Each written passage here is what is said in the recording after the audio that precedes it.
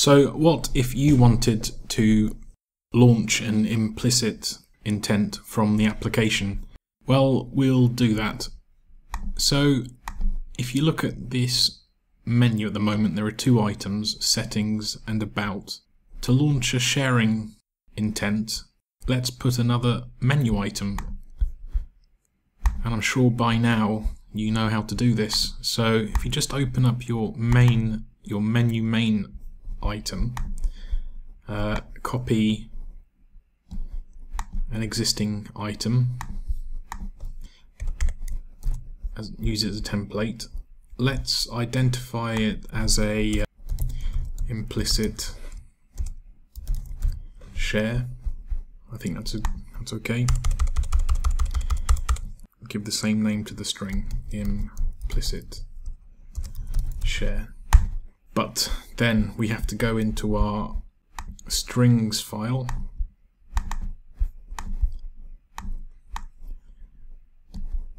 and create an entry, implicit share, and we'll call that share. Let's see if our menu item appears. Let's hit play. Great, we have a share menu item, but at the moment it's not linked to anything, and if we click it, the app will probably crash.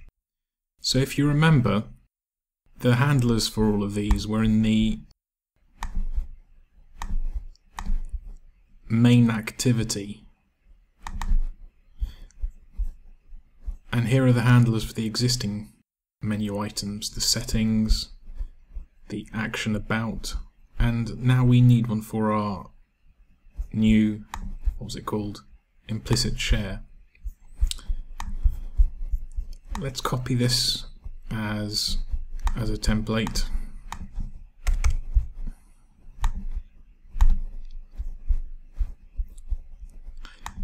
And the ID for that menu item is implicit share. And again, the autocorrect for Android Studio helps us out quite a bit.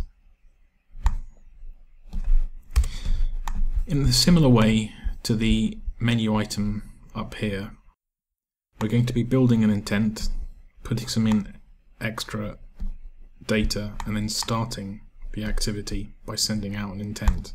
For the implicit share, we'll start an intent. I'm just going to label it as sharing intent so we can keep track of the different types of intents we've got. New intent.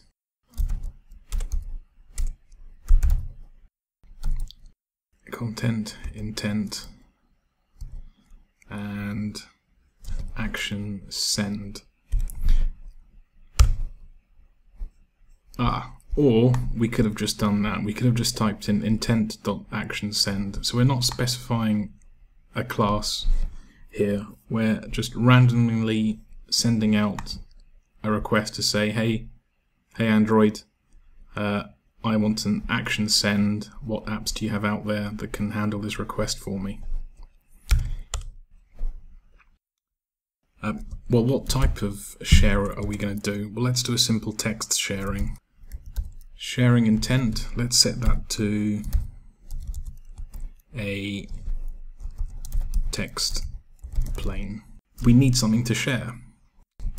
Usually you'd have a text box and you'd enter something and then click share, but let's just build a simple string here. Let's call it string to share. Hey guys, have you seen the latest tutorial on clientuser.net? Nice string there. And the next step is to put, as we've done up here before, is to put an extra in. But in an implicit intent, these extras are already common standard ones.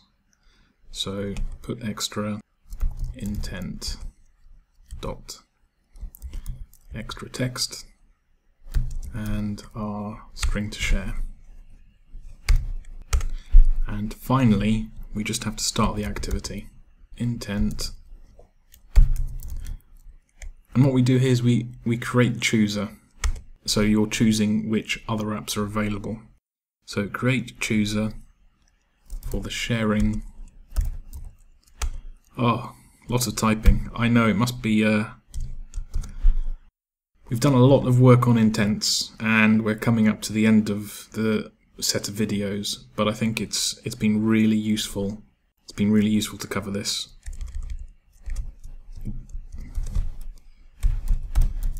Share via. So that's how we create the share. Let's highlight the app, hit play, and admire our work. Well, here's our application. Let's hit the menu. Let's select share. Well, we do get a chooser. We're not going to use our own application at this point. We want to see how our app interacts with the other apps on the phone. So let's hit messaging. And you can see that we've opened up this other application, and at the very bottom you can see the string that we wanted to share as part of our implicit intent call to action send. Great, it's good to see that working. It's the end of this tutorial. Thanks for watching.